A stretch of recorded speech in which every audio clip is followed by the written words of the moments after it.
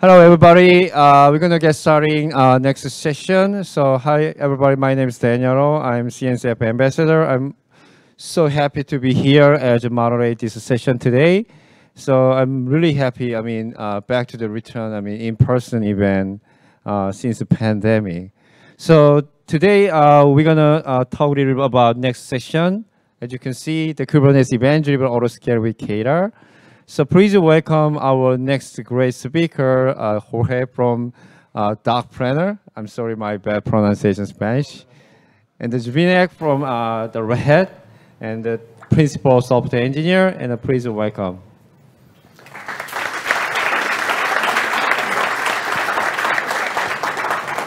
Okay, can I start? Yeah. Okay. First of all, thanks to all for staying here. We will try to teach us to be funny and just share the knowledge. We are going to talk about Kubernetes event-driven autoscaling, aka KEDA. And first of all, who am I? I'm Jorge Turrado. I'm really a Docplanner tech. I'm one of KEDA maintainer board. I'm also Microsoft MVP in developer technologies. And you can see my social media networks there. Just if you want to write me, make me any questions. You want, no problem at all. And now my fault, Zbynek will introduce himself. Hey, my name is Zbynek Roubalik. I know the name is pretty hard to pronounce, but you both guys did a pretty good job, so that's fine. I'm from Czech Republic. I'm a software engineer at Red Hat, and I'm working on OpenShift serverless, which is Knative stuff. And I'm also KEDA maintainer. And yeah, we can go ahead. So today we will talk about KEDA. So this is the agenda, and we can start. So basically, what is KEDA? What is the project? What is the main goal of the project? If there is just one sentence, one thing that you need to know after this presentation is that we are really trying to make Kubernetes event-driven autoscaling that simple. So probably, maybe we can finish the presentation. What do you think, Jorge? We have a lot of attendees. Please work a bit more. They want to learn a bit more. Let's continue. I don't know. Let's try to do it. Okay. So I'll try something. So what is the use case? So let's say that you have very simple application. It's a consumer application that consumes messages from some external service. Let's say you have Kafka consumer application that consumes messages from Kafka topic, and you would like to autoscale this application. So how you can do that? On Kubernetes, you have HPA, right? But with HPA, the options are you can scale the application based on CPU or scale the application based on memory.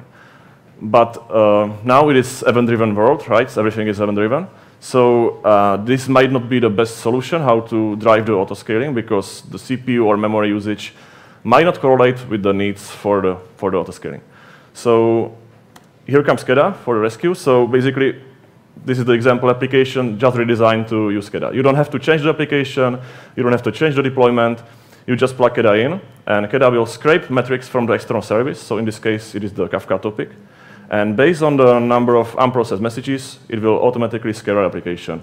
And if there are no messages, it can also scale down to 0. This is something that HPA cannot do. There is like a alpha version that already in the Kubernetes, but currently you cannot do that with HPA. So this is the main goal of the project. And basically, this is just a quote from one of the users that he mentioned because there were ways how to do the autoscaling based on custom metrics. But the stuff to actually do that and to configure the custom metric is very, very complex. And we just try to do the same way, but very easily. Yeah, and we can imagine the common scenario before KEDA. I guess that you have been working with Kubernetes and probably in some scenarios where you need a scale based on, for instance, Azure metrics, AWS metrics, whatever, not important. As you could know, or if you don't know, I should explain it to you, no problem. In Kubernetes, we have 3 different metrics API. One is metrics, that is already logged by the normal metric server. The second one is custom metrics. The third one is external metrics. Usually, adapters like Azure Monitor, Prometheus, or others, logs custom metrics.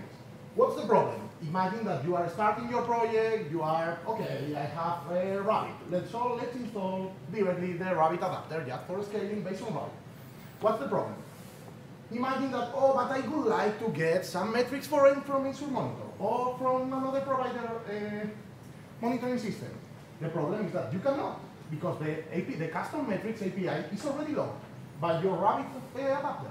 So you have two options: move all your things to Prometheus, scraping the metrics from different sources, and just use it for scale. And with that change, you could use the normal approach of deployment plus HPA. Okay, what KEDA solves? Why KEDA is useful? At least in my opinion. Who could imagine that I found KEDA useful? Okay, the point is that we have more or less the same scenario here. We have the deployment, but we replace the HPA with the scale object. The scale object is just a CRD that KEDA register in Kubernetes APIs, which, don't worry, we will see one sample of them, but basically it's another object that says to KEDA how we want to scale our application. So KEDA will read this scale object, and internally will prepare all the needed things just for expose those metrics in a single metric server. So KEDA will lock external metrics API for serving the metrics, but with KEDA, we could serve all the different upstream. We could have a scaler based on Service Bus, another based on Prometheus, Kafka, and a lot of different scalers that KEDA supports. Just for giving some highlights about KEDA, maybe in the other side, no problem. KEDA, the only intention of KEDA is make the autoscaling simple. We don't want to manage any other thing than autoscaling. The scope is really limited. KEDA started as a partnership between Red Hat and Microsoft. 3 years ago, could be? Yeah, more or less 3 years ago. Right now, it's a project of CNCF because KEDA was donated to CNCF, and right now it's a incubation. Incubation, yeah. I saw some of it. It was donated 2 years ago, and after version 2.0, right now it's an incubating project. And currently, the current version is 2.7, and usually we release new versions every 3 months, just for giving some highlights about how KEDA works. And is KEDA a project done by a group of friends? Of course, I expect that. I consider you as a friend. I will think about it. Oh my God, you are breaking my heart. But apart from us, you can see we have more or less, a bit less than 5,000 stars on GitHub, more than 190 different contributors, and several users. And inside our contributors, it's not a small companies. Maybe the smallest companies there is mine, but others are smallest companies like Red Hat, Microsoft, and IBM. Super small. Who knows about them, right? And also, our users are quite different, and I'm super proud about them. If you use KEDA, don't worry, you can be listed. We will be proud about you also. Just finishing, in the bottom you can see keda.sh/community. You can see all the information about the community, about how we manage the project, because we try to be closest as possible to community, because it's a community project, not a business project from a company. And every 2 weeks, we have our open meetup with all interested people. Okay, so let's talk about the concepts and architecture, how KEDA is designed and what it's actually doing. So as we mentioned, we are auto-scaling deployments, Kubernetes deployments. You can also spawn Kubernetes jobs based on the events. And also you can target a custom resource if the custom resource implements specific thing, but you can also target your custom resources. So for example, Argo rollout. As we said before, we have... I'm not doing anything. It was you. We have 50 plus scalers, so different services, AWS, Azure, Rabbit, Kafka, you name it. And basically the main concept is really we scale based on the events in the target system.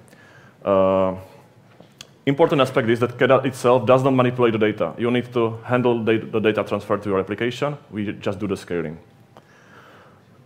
Okay, so this is like, let's say, the architecture. So there are two main components. There is KEDA operator, that monitors the custom resources. And then we have the metrics server, which provides the metrics to the HPA. So under the hood, KEDA, for each scale object, KEDA creates HPA that does the scaling from 0 to n, and KEDA operator does the scaling from 1 to n, and KEDA operator does the scaling from 0 to 1. So that way we can achieve the full scalability. Okay. So this is the example of scale object. As you can see, it's pretty simple. We just need to tell it what workload you would like to scale. This is like the scale target. Then you define the minimum and maximum replicas, and then there is a triggers section. And in the triggers section, you can specify multiple triggers. In this case, it is just a Kafka, so you specify, okay, this is my Kafka broker, this is the consumer group, this is the topic, and the leg. So based on the leg, it will automatically scale my application. There are multiple additional options, but this is just the highlight how you can do that. And this is scale job example. So this is the other CRD. So for spawning new Kubernetes jobs. Can you explain a bit what is a scale job? Super fast.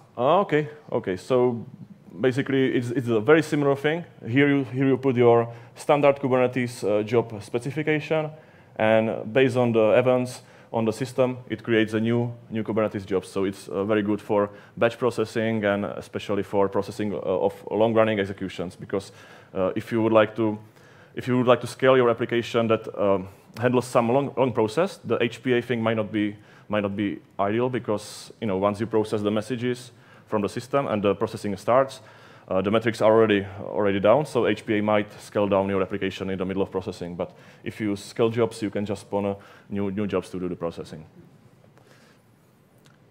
Yeah, some advanced features. Nice. So basically, as we said, or again, I can say it right now, we try to don't reinvent the wheel.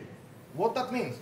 If Kubernetes already has a super good piece of software named HPA controller, we just try to reuse it. I mean, we can expose the metric and then configure the HPA to request those metrics. But why couldn't we extend that functionality in KEDA side? Why not? So, because we can, KEDA implement some other features like a fallback mechanism. What means a fallback? Imagine that your Kafka broker, your Prometheus server, whatever, is done. So you cannot reach that. What do you want in that case?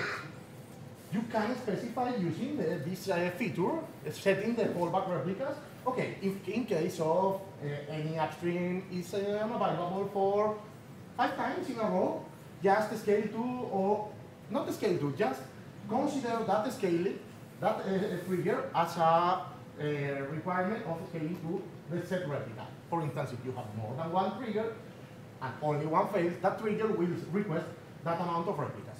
And the other trigger could expose the other value. So the HPA will proceed based on those metrics. Another important thing is that I hope that you don't need to customize the HPA behavior, because it's a pain, but maybe you need to do it. Because why not? It could be the question. KEDA support that specifying those values in a section in the scale job, and KEDA will just pass through the HPA. But you can do it. If you need to customize because you need to scale down, scale out, or scale in faster or slower, you can do it. So it's a good thing. One point, super nice. Trust me, I have been on call today, and this feature saved me. So trust me, it's a super good nice.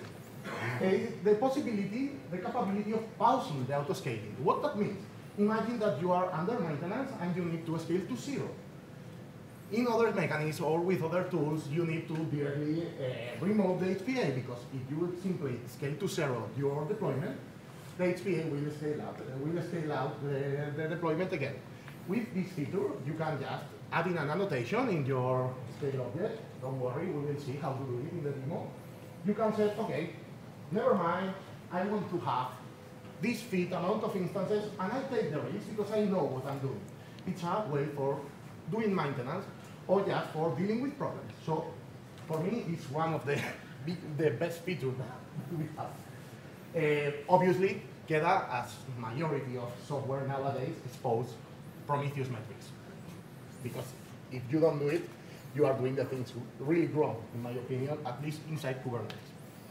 And right now we have more than 50 scalers, but the most important thing, the scalers are not opinionated scalers. That means that they don't have any logic. They just go to the upstream and request a metric. If you need to do any logic based on the metric, just, no, I would like to have that metric plus 1. Well, whatever, not important the target, but you can have more advanced scenarios.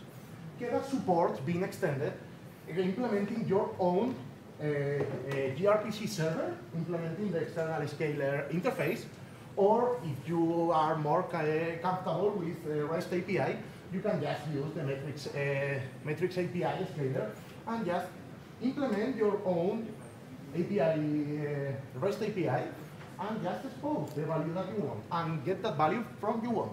You can do it. So you can extend KEDA easily to fulfill your requirements. One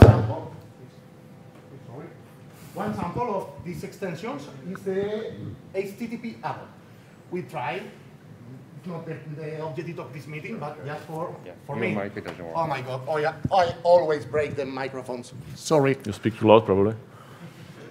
Yeah. Sorry. Let me handle it. Okay. Nice. Sorry. The HTTP add-on is just an external metric server that we use for extending and scaling based on HTTP. It's in beta, I guess, but it's an example. So there is an example of external metric implemented inside KEDA. And in the last line, don't worry, these slides will be shared, so you don't need to just copy in your blog, don't worry. Is the link to the scale object definition, just for watching all the capabilities inside the scale object. And what about authentication? This is important topic, in my opinion, is one of the most important things in KEDA, because KEDA usually needs, based on the work that KEDA does, usually needs high privilege on different systems. KEDA needs to the permission for listing Kafka brokers, for listing messages, so it needs some privilege that are quite risky if they are not good managed. So for solving that, first of all, KEDA allows to reuse the credentials. I mean, you don't need to just copy and paste credential in every place that you are there. You can specify to KEDA, okay, just go to the workload and take this environment variable where it's already the secret. You have music as well? Yeah, I can dance. No problem at all. And how can do that, or how can go farther and reuse more? KEDA has another two TRDs, another custom resources. One is trigger authentication, and the other is cluster trigger authentication. You could imagine the difference. One is namespaced, and the other is just a cluster scope applied. And basically, using them, we can extend even more the security capabilities. Why? Because we can specify some secret from, okay, took the secret from the deployment or from that secret, but also from pod identities. I don't know if you know what are pod identities. Basically, pod identities is a mechanism from several cloud providers for using system managed identities in their site. So it's the most secure thing. It's like system managed identities in Azure or AAM in AWS. So it's the most secure option. But if you don't use them, you can use HashiCorp Vault directly integrated inside KEDA, not using any other integration. KEDA can go to HashiCorp Vault and just read from them, and also from Azure Key Vault. Yeah, just to add that to this, the cluster authentication is good because, for example, you have an administrator who has some credentials and they don't want to share it with the developers, so he can define the cluster trigger authentication object, and the developer just reference in the scaled object to this cluster trigger authentication object. So we can do this stuff as well. Okay, just for showing some highlights. So I will maybe show the KEDA stuff. We will show the Prometheus because I don't like it. Yeah. Yeah, for sure. Yeah. So again, this is like the scale object. So as you can see, again, very simple, just the scale target. If you don't specify the API or kind, it's automatically deployment. But you can define, as I said before, you can use the custom resources, for example, as a Argo route. So then you specify the API and API version and kind. Then the minimum maximum replicas and the trigger section. So you see it's just a couple of lines. And you can explain the second stuff. You catch me drinking. Yeah, I know. We need to prepare better for the next time. Yeah. OK, in this side is the common HPA. Nothing new under the sun, under the sky, the common HPA. But it seems, or they seem quite similar. The problem is that for using this side, for using this APA, you need to do this also in the adapter. I mean, you need to configure the adapter just for renaming the metrics and exposing them in the namespace you will need them. So the HPA is quite similar, but the work under the hood is higher. It's really higher. With KEDA, you don't need to do this. You only need to spawn KEDA in the cluster, install them, and that's all. Yeah, so if, for example, you would like to scale your one deployment, you need to define the rules. If you would like to add another deployment or auto-scale it, you will need to, again, reconfigure the whole adapter. It is not like the CRD thingy. OK, and what about now? Yeah, demo time. So yeah, talk is cheap, right? I can talk maybe, and you can. Yeah, for sure.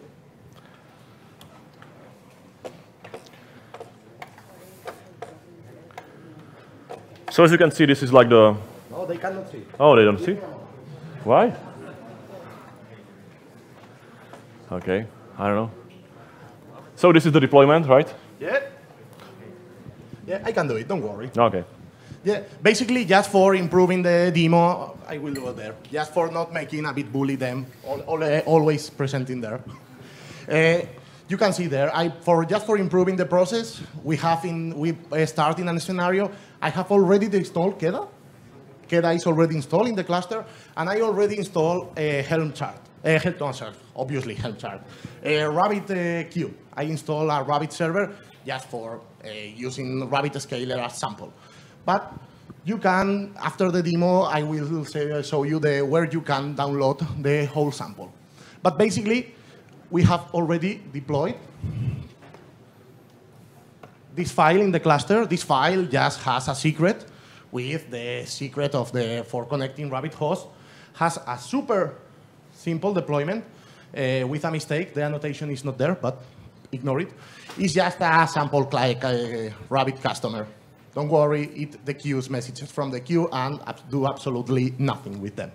But the most important thing, please scroll below,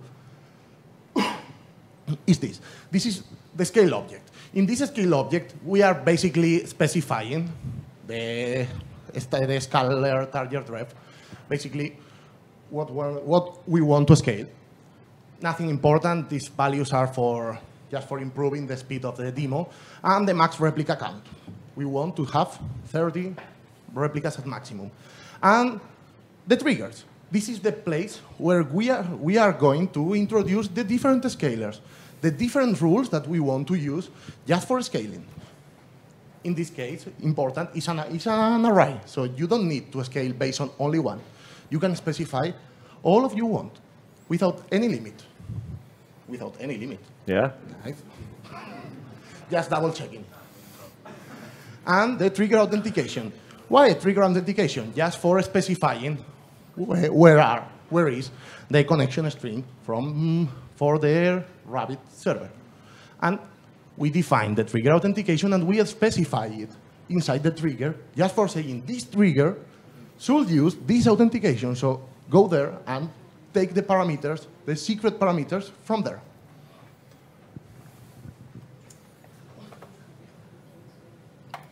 And just for doing the things totally transparent, I will deploy this job. This job is super simple job just for enqueuing. It generates the load, basically. Yeah. You should mirror the screen, right? You should. Yeah, but as you can see, I'm not the best with macOS. Okay. You are Microsoft fanboy, right? Yeah.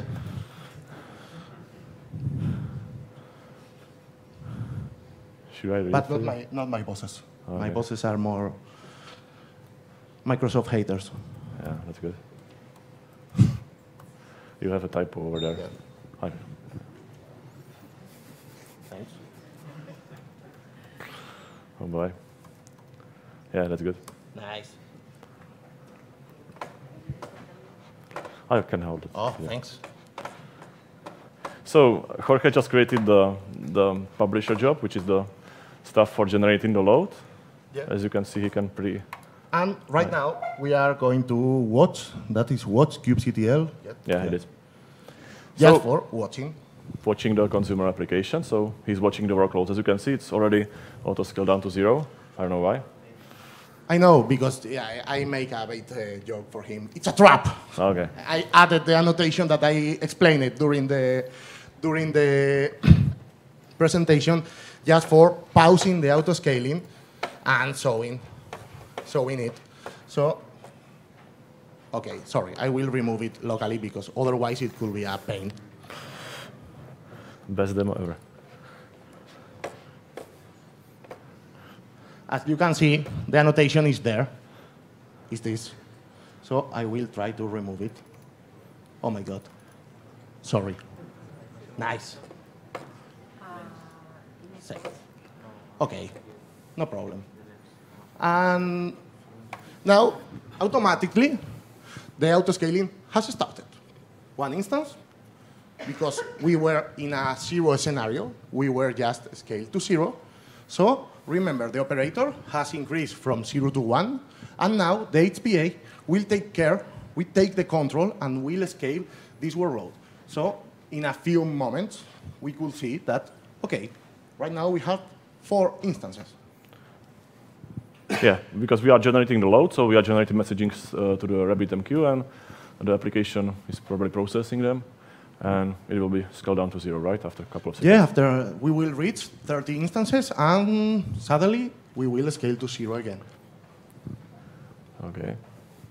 So maybe in the meantime, we can check the additional stuff, right? Because we don't have too much time. Yeah, in the meantime, oh my God, sorry. This is the URL. Basically, this URL, this demo is there. It's a public demo that we have.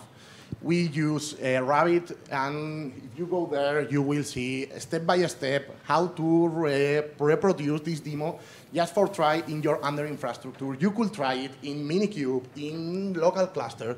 Never mind, no problem. That's why we try to use Rabbit. They don't pay us for using Rabbit, trust me, or at least not to me. No.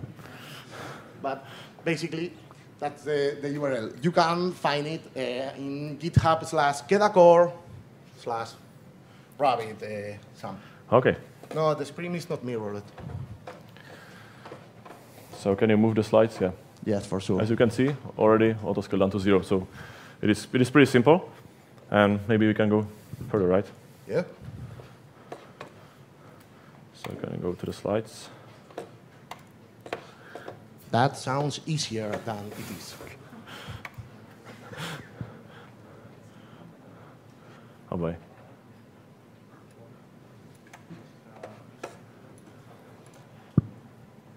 Okay. Presentation. You don't need to do the presentation, right? Nice. Okay. Again? No. No. We are bored about you. Yeah.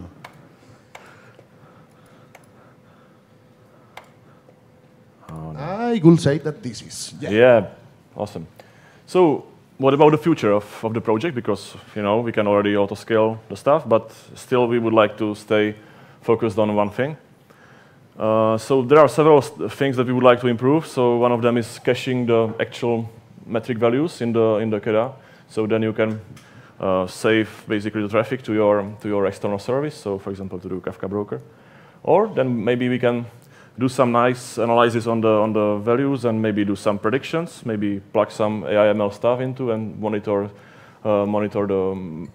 basically the metric values, and then based on that maybe start scaling a little bit faster, a little bit in advance. Another thing, because as Jorge said at the beginning, there is the limitation that there could be only one extension point for metric server in the Kubernetes cluster. So that means that you can have only one KEDA installation per whole cluster. So we will need to somehow solve this. So this is another like a big thing that we would like to do. Other cool thing is cloud events, because cloud events are everywhere right now. So we would like to, maybe expose some cloud events and do some cool stuff. So then you can integrate basically KEDA with your portfolio, and maybe based on the cloud events, based on the statistics about scaling, you can do some additional stuff. Yeah, and that's probably it. So do you have anything else? Yeah, I have noticed that, I don't know when, we delete one of important features that KEDA supports ARM architecture in the latest version. It's not critical, but if you are on AWS and you are using Graviton nodes, you could use also there. So do you have any question? Yeah, so so we have 5 minutes. So we have 5 minutes, and we have a bunch of t-shirts here. So if you have any question, and good questions, yeah. T-shirt. Bad questions, go out.